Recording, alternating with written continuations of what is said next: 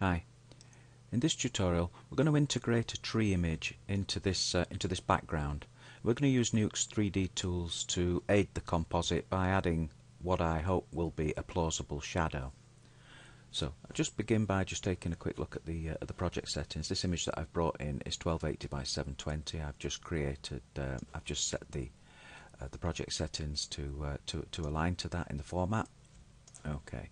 And then in my node settings I've got this image connected to a viewer. I think the first thing that I'm going to do is I'm going to pre-grade this background. It's a little bit saturated, so I'm just going to put a color correct node into here. So I just tab there and started typing color correct until it appeared. There is a quick key which is C, which will bring this up, and I'm just going to bring the saturation down a little bit. Do forgive the limited space that's available in the screen capture software. Maybe just lower the contrast down a little bit as well. That's looking a little bit better. Okay. So we'll now take a look at the tree image that we're going to put into this. You can see here it's a PNG image. If you look at the tabs, you can see it's a 4-channel image. We've got the red, green, blue, and the alpha channel. I'm just going to hook the viewer up to this, and we can take a look. Okay. The image is looking quite funky, and there's really two reasons for this. First thing that we see is all the coloured pixels around the boundaries of the tree itself are all smeared, and this is due to the resolution and the aspect ratio being different in the tree to it is in the project settings of the script. Okay, and the other thing, which is the white background, which is maybe surprising given that we know that this has got an alpha channel, but this is because the image that we're bringing in as an unpre-multiplied alpha that we'll need to sort out. But if I just flip over to the alpha channel there, you can see that there's a perfectly good alpha in this image. Okay, so it stands to reason then that we need to pre-multiply this image. So in goes a pre-mult node, and we can now see that we've got a good image now in the RGB channel and the alpha channel. So if you're putting in your own image or your own video sequence, bear in mind that this has got to have an alpha channel. Now that alpha channel could be generated as a pre-mattered element, as it has been in this particular case, or it could actually be generated within Nuke, for example by keying or by rotoscoping. Okay, so let's just quickly add a merge node into this and just pipe the two together so we can actually take a look at this image as a composite, even though it's a very early composite. And we can see that we're going to need to do some color correction on that tree. But before we go any further, it's important to give consideration to any element that we bring in from a source, as in this particular case a stock image, to make sure it's actually going to integrate properly with the shot. My intention is to put this tree, is to scale it down and put it into this space here where the shadows, just beyond the shadow that's being cast by this dominant tree here on the left hand side. Okay. So we need to look at this in relation to the rest of the shot. So we can see the shadows coming across here from left to right. So we can clearly see that the dominant light source is coming from the left. And we can see that in this tree. We can see that the leaves on the left side of the image are being illuminated, and the ones on the right side are being cast into darkness, and that corresponds with this tree. So it's going to be okay. If it was the other way around, then we may be able to flip the image. Which is a possibility, and we could give consideration to that. But even if this doesn't work, we may have to consider replacing the image if it's a photographic image, or re-rendering it if it's with a redirected light if it's coming from a CGI source.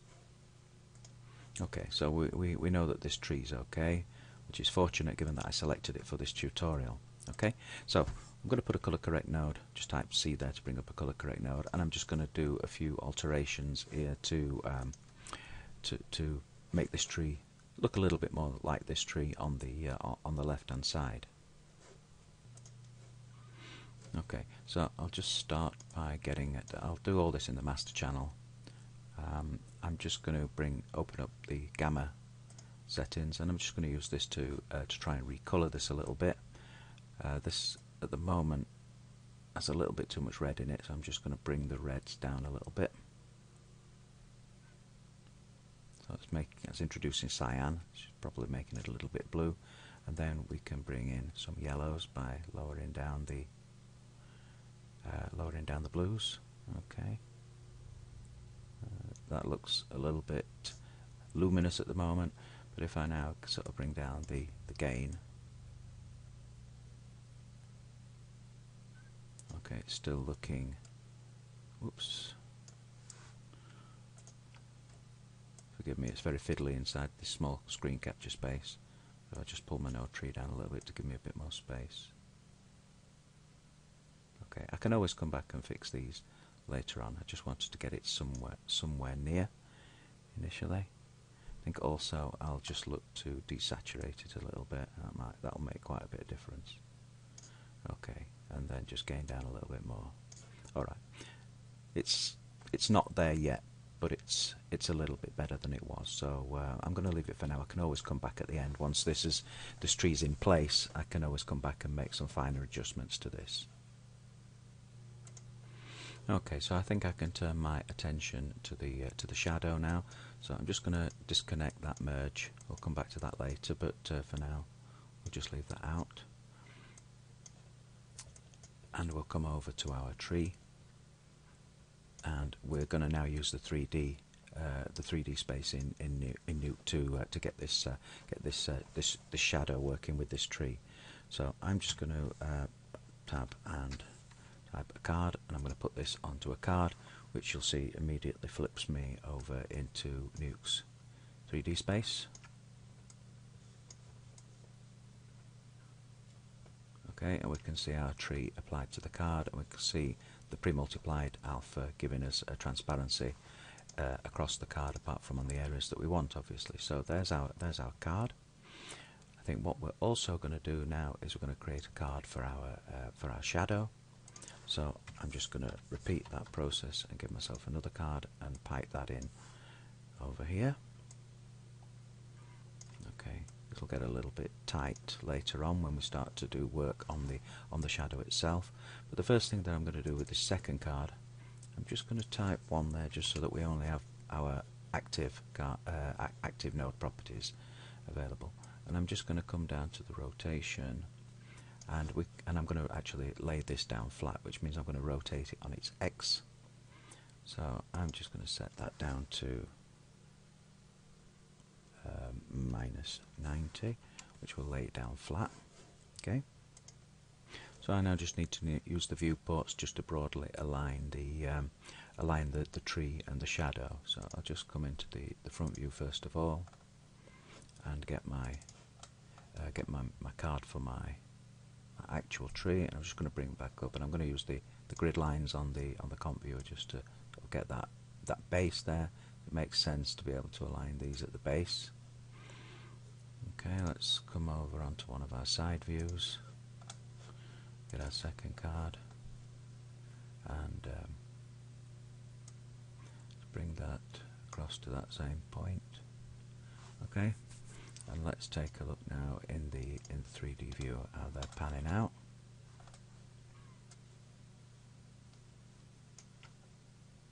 Okay, this tree's the wrong way around, so let me come back to this second card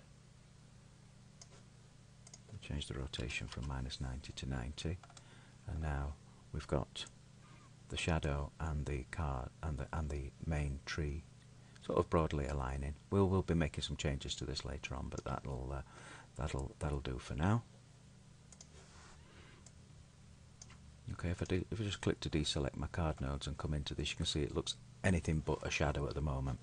But I'll leave it like this for now, because it'll make it easier for us to with the alignment, and it'll make it easier for us to see when we actually get this back into the 2D environment. So to get that process underway, I need to get these 3D nodes back into a 2D environment. So to do that, I'm going to add a scene node, I'm going to add a scanline renderer, and I'm going to add a camera. Okay, so I'll connect up my scanline my viewer to my scanline renderer. My two cards need to come into this scene, and then the camera into the scanline renderer. Okay, this will now enable me to see this in 2D. Well, that's interesting. That would explain quite a bit. I've actually got this scene flipped around, so let me just quickly change this. So I've actually come back to my second card. I thought I was right first time. I was a bit baffled by that, so I'll just flick that back to -90. And then come back into my side view with my floor card and just bring that down till we align back up. As I said, that's better. As I said, we're going to need to come back and change these later on, but for now, just leave it like that. So I'm just going to, whoops, let's get the camera and pull the camera back. Just zoom out so we can see this a little bit better. Okay, what I'm essentially looking to do now is get the camera looking at the tree and the shadow within its range of view. So I'll just pull that up a little bit and maybe just rotate it a tad. Up it a little bit more. I can switch over and look at it through the camera view now, and maybe just use the manually adjust the settings. Okay, so just start to traverse back a little bit in Z, and then pull down a little bit more in Z, maybe just up a little bit now in Y. Okay, so that's got my tree in frame from the camera's perspective. So let's merge this back over the background and take a look at our first attempt at this comp. So I'll just hook this up. Just use a dot node just to align these pipes a little bit, and we can see our tree in situ. It's clearly in the wrong position, and also the shadow is nowhere near. It looks wrong altogether, and it's nowhere near pointing in the direction that it's going to need to. But we've got a foothold now. So let's start by going some way to making our shadow actually look like a shadow. I'm just going to stretch down this, and I'm going to put a grade node on the shadow itself. So I'll just type G to bring up a grade node, and I find the easiest way to tint, to get a black tint on these, is just to take the black point to a value of 1, and we can see now that that's gone completely black. If we look at the other shadows in the scene, you can see that they're heavily blurred, and also they're semi-transparent, so they're allowing some of the background colour to come through. None of those are in situ yet, but we can do something about that as we go along the way. So just as a start, I'll just add in a blur node and whack up the blur, and we can see how I can control that. Okay, so I'm just going to push that up somewhere around about there, and then I'm just going to disable it for now, because it's certainly going to be easier for us to align this shadow while we can actually see it in a little bit less of a diffuse state. Okay, so the next thing I'm going to do is I'm going to do some repositioning and rescaling of this tree so that it better aligns within this image, sort of compositionally. So to do that, I'm just going to extend down these, and I'm going to add a transform geonode below the scene. So because it's below the scene, it'll affect both the background card and the upright tree card. Okay, so what I can do now is I can start to reposition using the transform geonode. I can start to position. So I'm just going to start to transform the tree back. As I said, I'm aiming to get it into this space here, just on the right side of the road, just in the area where the shadow isn't being cast by the big tree on the left. So maybe somewhere around about there. Let's just click away from that so I can see it clearly. It's on the road. I think it needs to go back a little bit further as well.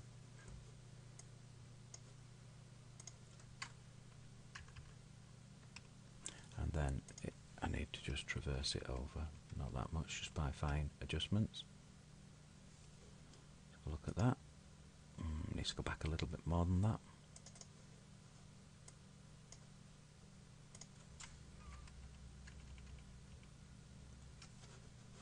And let's just bring it back a little bit closer to the side of the road, and then we'll bring down the scale and make it look, because this is clearly a young tree.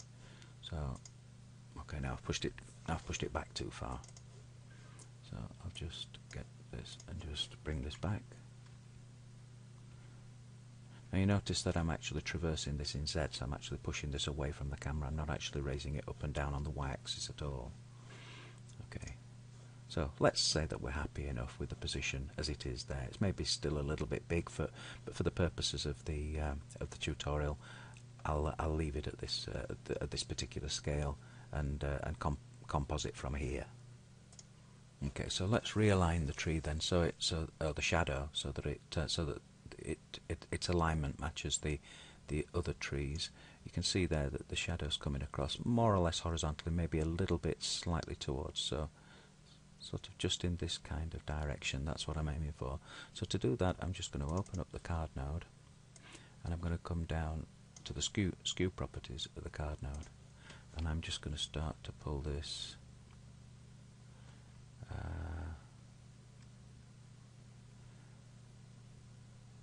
take this into negative values.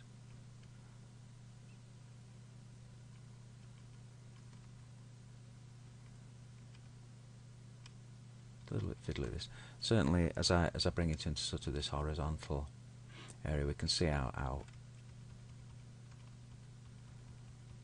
long the shadow gets. So I may want to bring down the scale of this shadow just so that to keep it plausible, so maybe something like that. We can always adjust it later on.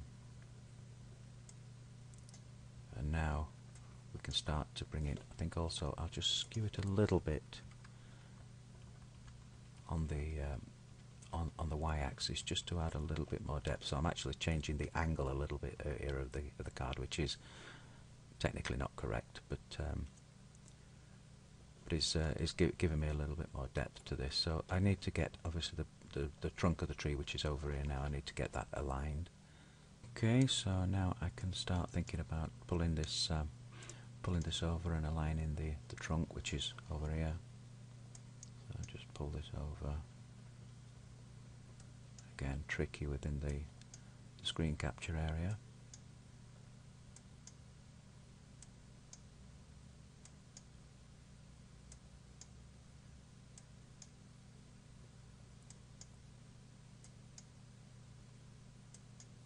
Okay, just back a tad.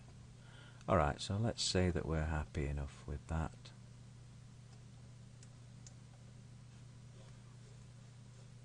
So let's just bring up our node tree and undisable our blur. And there we go. So I think the final thing that we need to do is just deal with the transparency. If we look at these shadows coming across here, you can see that they've got quite a bit of transparency in.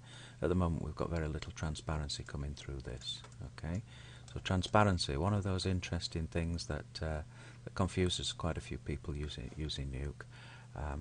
My approach to this is to add a multiply node and use pixel math to take the opacity down. So in this particular case, brought up the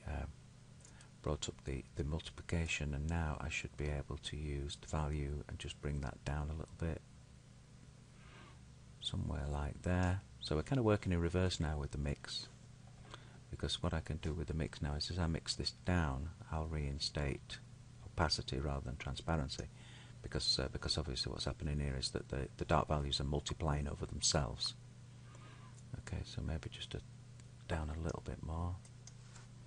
Maybe let's try 0.75, and we'll come out now and we'll take a look at these shadows in comparison. So at that kind of mix, just bring that back a little. Okay, so there we go. Now clearly, from this point on, I can go back to any of my properties, any of my color correction properties. I could, maybe would want to desaturate this a little bit further. I can go back to my shadow and maybe adjust that a little bit further, blur it a little bit, skew it a little bit different. So fine-tuning can be done at this stage quite effectively and quite easily just by getting at the individual nodes. But that's my way of integrating a shadow into a scene using the 3D functionality in Nuke, and I hope you found this useful.